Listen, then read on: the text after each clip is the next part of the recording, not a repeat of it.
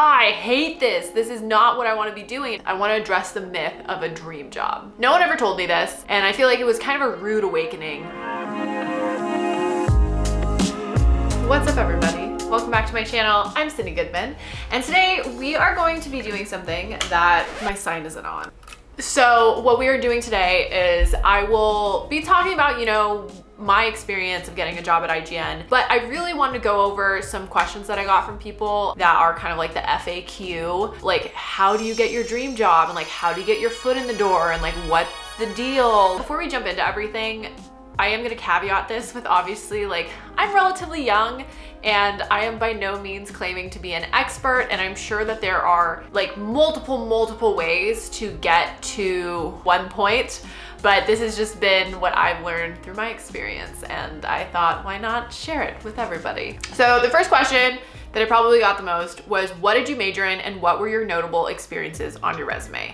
I'm not gonna go super in depth because again, I have another video where I like in depth talk about my experience, but in school, I did major in human biology. You'll notice it has nothing to do with what I'm doing now. But I'm really thankful for that experience because, while I think it would have been extremely helpful to have taken some journalism classes, yes. I did take some media studies classes, and I did take some like games classes. USC has a great games program. And so I did take some of those classes once I figured out that like that might be the route that I wanted to go into. Ultimately, what I take from my biology experience is it really taught me how to think in a different way. Notable experiences on my resume prior to working at IGN. I consulted for Red Bull on their partnership with Activision for Destiny when Destiny was owned by Activision. I worked for Red Bull as I don't remember what my title was, like video coordinator or something, where I did video strategy for their esports on YouTube, and I did action sports strategy stuff and like, appending end cards, kind of the bitch work, if you will. I was a PA/PR intern situation for GameSpot, where I helped out with their E3 booth. And then from Red Bull, I went to BuzzFeed, where I led video strategy on YouTube for BuzzFeed Blue, which is now called BuzzFeed Multiplayer, in addition to running one of their Instagram accounts and helping out with BuzzFeed Video. I was also a producer. I would produce videos there, so I would set the strategy, looking at like audience development and all that, and insights, and understanding the back end of YouTube and videos and what makes it successful, and like how do we work with the algorithm, etc. And then was in videos and did those videos. I was streaming the whole time as well, making my own content. I ended up hosting the backstage of the Game Awards in 2017, I think. And then I applied to IGN, and I did some freelance for IGN during the application process, and then I got the job. How long did you know you wanted to work in games before actually getting a job in it? How did you have the confidence and put together a portfolio, take the risk? So I'm actually gonna answer that last question, that last one first, which is how did you have the confidence, put together a portfolio, take the risk? I think as soon as you learn, and I talked about this in another video, my like 2020 year in review video. As soon as you realize that like you are the only person standing in the way of yourself, like life will get so much easier. Obviously that's a little bit different if you're still living at home and like you have to respect your parents, or you have like, guardians that you need to respect. But I was the only person that was standing in the way of me achieving being a host in video games. It made me realize that's like, oh, I can just do this. And so finding small steps to work towards your goal adds up to big steps, and then you get to your goal, which is great. I hope that doesn't make it sound like I never had moments of doubt, because I 100% did. And even when I was still in school, I remember one of my my uncle, he works in like video production and stuff. He was like, oh, like I can help you film a reel and like we'll put you in front, like I'll help you do XYZ. And I remember being so embarrassed. I was like, yeah, totally. I was like, I'm not gonna do that. That sounds so scary and embarrassing. But you need a reel. You need a reel to apply to most hosting jobs. I'd say 99% of hosting jobs ask for a reel or some sort of sample work. So a reel is just like, it's a highlight reel. Think of it like that. Reel, short for highlight reel, at least I think.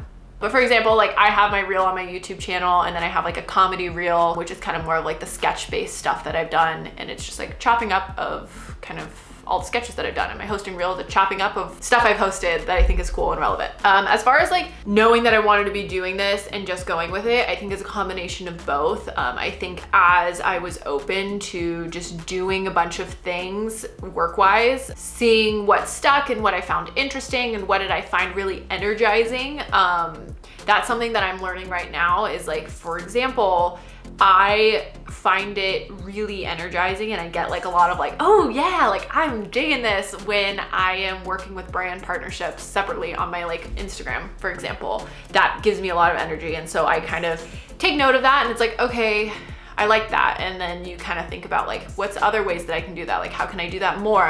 What is it that I like about it? And just kind of analyze and think about what you like and think about why you like that and how can you incorporate it with a job. But I think that I'm smiling because like, I don't know what I'm talking about. I mean, I do know what I'm talking about, but I only know what's worked for me.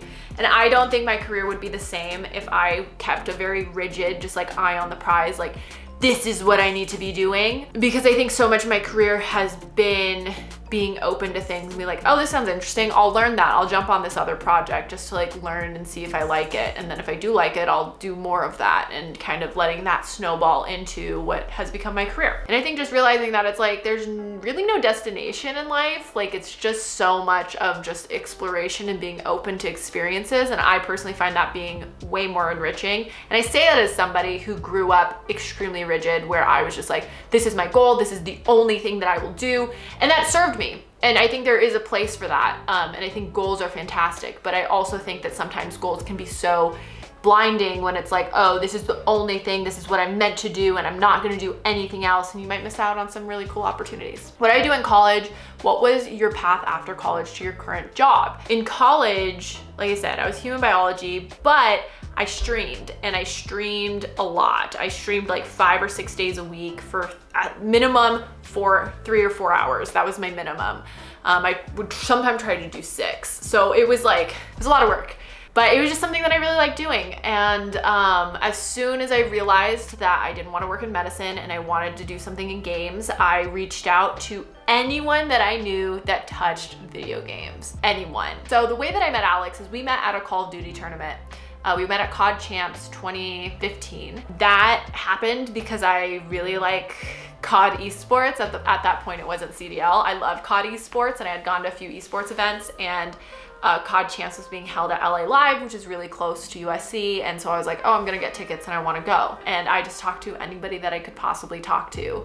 Prior to that, I had already been talking to Red Bull. And so Red Bull Esports, I was trying to intern with them. Ultimately, the internship didn't work out. I was crushed. I cried a lot and was like, I don't know what I'm gonna do. I'm never gonna get a job in video games because I didn't get this internship. Look how things turned out.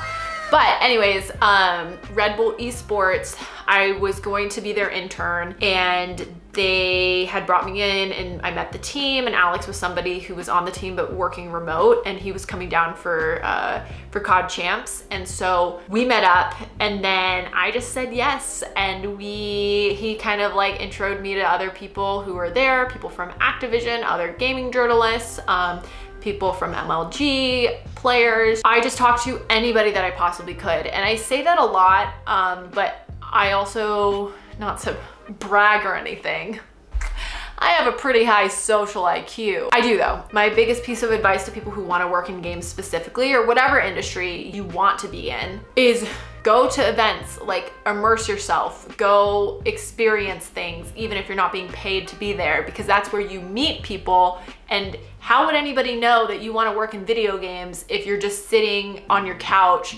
talking about how much you want to work in video games? You need to go to conventions and talk about how much you want to work in video games. You need to go meet people and talk to people whose careers you find interesting. I know that that's difficult now, but like there's plenty of online panels that happen. Go sign up for them, go watch it, reach out to panelists that you find interesting to learn more about what they do. Like, people want to help other people. So if you go in with like a heart that actually cares about people and not being selfish and just being like, I'm just gonna use everybody to get to the top or to get my foot in the door, people can sniff that, so don't do that. Were you involved at all with USC games? Did your USC experience help with your career? I would absolutely say my USC experience helped with my career. So ultimately, I talked about how I was gonna be Red Bull Esports intern. The way that I got that foot in the door was because USC Esports Club, I think is what it's called. I wasn't super involved with that. This was really the only thing that I did with them because they were mostly League of Legends at the time and I didn't play League yet, so I didn't do anything with them. But saw a flyer on the ground for a Destiny Time Strikes tournament, which is basically like a time trial for a Destiny level. And I was like, oh shit, I wanna do this. This seems fun, like right up my alley, and Red Bull was putting it on. So I went, and while I was there, I made it known. It was like, hey, this is cool. Like, you know, because there was somebody from Red Bull there. I was like, you know, I would love to work with Red Bull for these reasons, which is very genuine. I have a lot of respect for Red Bull and like the environment that they've cultivated and just their mindset with things. And then we actually ended up winning that tournament. And so we went to Red Bull HQ for the finals. And while I was there, I just talked to a bunch of people. I literally talked to anybody and was like, yeah, like it's so cool what you guys are doing. Like, I would love to be a part of it. Like, this is so cool that we're at this tournament. Like, let me know if I could ever be of help or, you know, whatever. And I'm not saying that that can't happen if you're not at USC, but I think the biggest thing in college is that you can get so distracted, and it's amazing because you live with all, like your friends are all within reach and you have all this extra like free time and just there's so much going on. But I think it can be really easy to overlook like the school spirit aspect of it and like what's going on campus. Go take advantage of that stuff, because if I hadn't, I would not have gotten all those Red Bull opportunities, which ultimately got me my BuzzFeed opportunity, which ultimately got me my Game Awards opportunity, which ultimately got me my IGN opportunity. So it all snowballs. And then as far as involved with USC games, I'm definitely more involved now that I've left. Gordon Bellamy is amazing, and he let me sit in on some of his classes and was just very nurturing once I realized that like I wanted to work in games and I wasn't really sure what to do. This is another piece of advice, which is like not every path is going to come to fruition. And a great example is that Alex actually knew one of the counselors at USC. So Alex made the intro and I talked to the guy and was like, hey, I want to work in games. I like don't really even know what I want to do in games. I don't think I said that yet. I had no idea I wanted to be a host until I had already worked at Red Bull for a few years. I told Rob that. I was like, I don't really know what I want to do. I just know that I want to work in games. Like, can you help me? Like, what advice would you give? And his advice was just like to start writing, because a lot of people who work in video games, they started as games journalists or they started in the writing path. It could be seen as one of the easier ways to like get your foot in the door, because it's like you're writing, you're on Twitter, da-da-da-da. Sorry, I'm not going to get into that because I didn't do that. But that was his advice, and I remember being extremely discouraged because I was like, I don't want to be a writer, I don't want to do this, like, ugh. And then I didn't do it, and I felt really bummed because I was like hoping he'd have like some magical answer, and he didn't. And that's not his job to. Anyways, Gordon Bellamy was super awesome and let me like sit in on some of his classes. And I think that just being part of that conversation, I don't know that, you know, it's not like I was sitting in on his classes and then was like, oh, aha moment, now I have a job. But just getting a general idea of like how the games industry works and all of that jazz is really helpful. And then the Career Center did some panels with people who work in video games. I got to go to Insomniac and I asked for like an informational interview with one of the guys, and he gave me a tour, which was great, and told me about what it's like writing in games. For a while, I thought I wanted to be a creative director on the game dev side, which is so interesting. So again, just like being open to exploring what's interesting to you and not just like fixating on like, if I was so obsessed with becoming a game director, then like I could have completely missed the fact that I love producing videos and being on camera and like that side of creativity. Okay, so last question. I'm guessing rejections happened a lot. What drove you to keep on going? And in general, how many places did you apply before one stuck? If I'm not invited to host, then how can I apply to host? That's another thing that I don't think I've explicitly said yet, but maybe it's a little obvious now. But like, if you enjoy something, don't wait until it's like official to do it. Like, I streamed on Twitch because I thought it was cool and fun, and I liked being in front of the camera. I liked making videos. Like, I liked playing video games. It's all those together. And nobody was paying me to do it. Like, I didn't get partnered until like, I had already been streaming for maybe like 4 or 5 years by the time I was partnered. And at that point, there were no affiliates. So I was literally making no money off of Twitch. I was streaming to maybe anywhere between eventually like 50 to 75 people. And then I took a break and I was streaming to 30 people. And I was still streaming like 3 to 5 times a week. And it's just one of those things where if you like making videos, dude, make videos. Doesn't matter if anybody's watching it, because ultimately if you have a job opportunity come up and you say, look at these videos I made, that is gonna go so much further than somebody who's like, oh yeah, like I'm really good at making videos, but I just like haven't yet, but like trust me, I'm really good. And maybe that person is super good, but if you don't have something concrete to show, like, you know, jobs aren't like trying to do you any favors necessarily. Like they're just looking for the best candidate for their role. As far as rejection goes, yeah, rejection can be really difficult, whether it's rejection from an audition, whether it's rejection from a job that you really, really thought you wanted and didn't get. And I think that I am not immune to that. It freaking sucks. And sometimes it feels like you're just in this like spiraling vortex of suck because you didn't get this thing that you felt really called to. You thought it was perfect for you. It was amazing. And actually I have this quote for you, for anybody who's feeling this way. I'm trying to see things in perspective. My dog wants a bite of my peanut butter chocolate chip bagel. I know she cannot have this because chocolate makes dogs very sick. My dog does not understand this. She pouts and wraps herself around my leg like a scarf and purrs and tries to convince me to give her just a tiny bit. When I do not give in, she eventually gives up and lays in the corner under the piano, drooping and sad. I hope the universe has my best interest in mind like I have my dog's. When I want something with my whole being and the universe withholds it from me, I hope the universe thinks to herself, silly girl. She thinks this is what she wants, but she does not understand how it will hurt. And I think ultimately that is what I find comforting with rejection. Maybe it'll take me a couple weeks to get there, but just realizing that it's like, maybe I really wanted this, but ultimately that isn't what was best for me. Having that perspective in mind is good.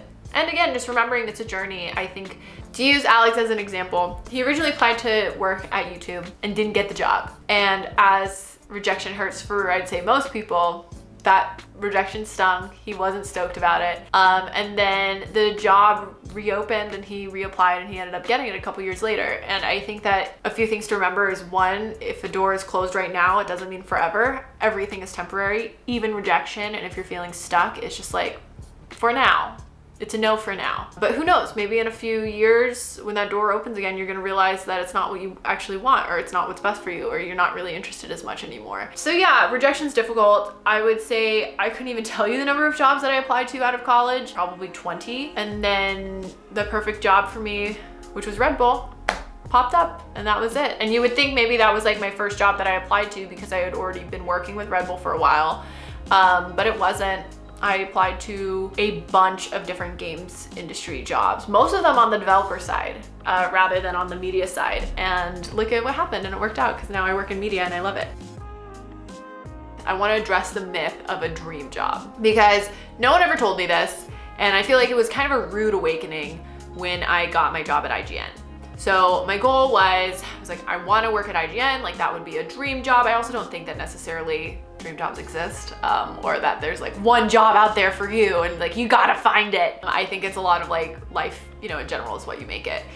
But while you might still super love and feel incredibly blessed and you worked so hard to get to this job that you wanted, you reached your goal, it's still a job, which means that you probably will have days that you don't want to do it. Or you'll have times when you're like, I hate this. This is not what I want to be doing. And just like frustration, because I think that that is natural with like your relationship with work, because it is work. It's not play, it's work. So there will naturally be times when work feels like work. However, you know, you hope that it's tons of fun and enriching and fulfilling and you're learning a ton of things. It's amazing. And I'm sure that it will be for you. I know it is for me, but it doesn't necessarily mean that it's perfect just because it's your dream job or like you hit your goal or whatever it is. So that is that. I hope that this was helpful. And you know, for those of you who are maybe about to graduate college or you are looking at a career change or any of that, that this can just like be helpful for you. Wishing you all the best. Thanks so much for watching. Don't forget, new videos every Thursday, and I'll see you all next time. Bye-bye.